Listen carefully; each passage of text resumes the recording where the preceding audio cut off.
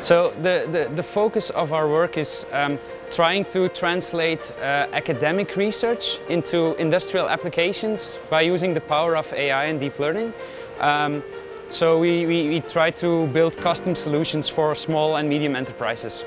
Projects that we are working on include pedestrian tracking, re-identification, all kinds of object detection, from detecting apples in an orchard to detecting people falling in elderly homes.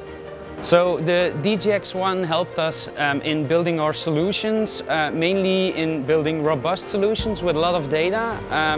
We previously focused on building a deep learning solution with single GPUs.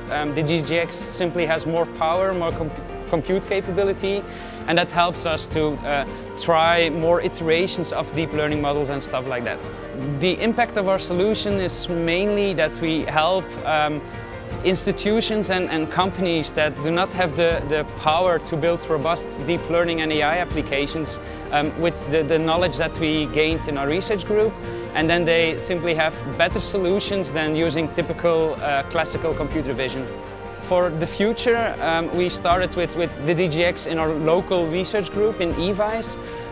The second thing that we are going to do is open it up to other research groups like the chemical department and the electromechanical department.